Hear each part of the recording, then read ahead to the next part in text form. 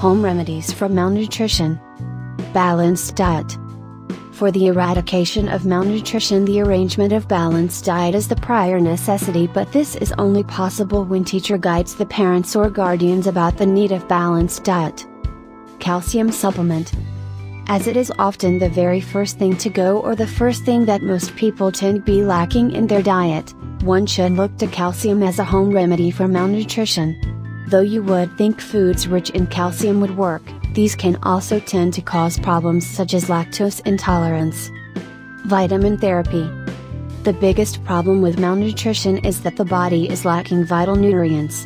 Therefore, turning to vitamins as a supplement each and every day is the best home remedy for malnutrition. Taking a multivitamin or bulking up on specific vitamins that you may be lacking in your food can offer an excellent solution. Iron supplement. This is one supplement that a lot of people are lacking.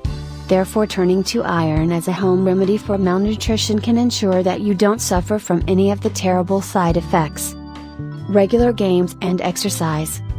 Physical training, games and exercise should be made compulsory for children so that all parts of their body are toned up and they do not fall prey to malnutrition. Midday meals. Heavily subsidized, midday meals are necessary for children who are poor and or suffer from malnutrition. One should be honest about it because it relates to very important area: national health. Healthy environment. Home and school environments should be healthy to enable children fight malnutrition. This should be in addition to balanced diet. There should be proper arrangement for clean water, clean air, sunlight and cleanliness at home and at school. This will guard children against malnutrition. Personal hygiene.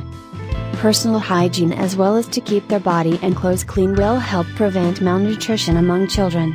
The utility of personal hygiene must be impressed upon children and there should be periodic checks to ensure its compliance. Regular medical checkup. Frequent medical checkups should be carried out for identifying and preventing cases of malnutrition. The doctor should therefore advise teachers and parents how to cure malnutrition.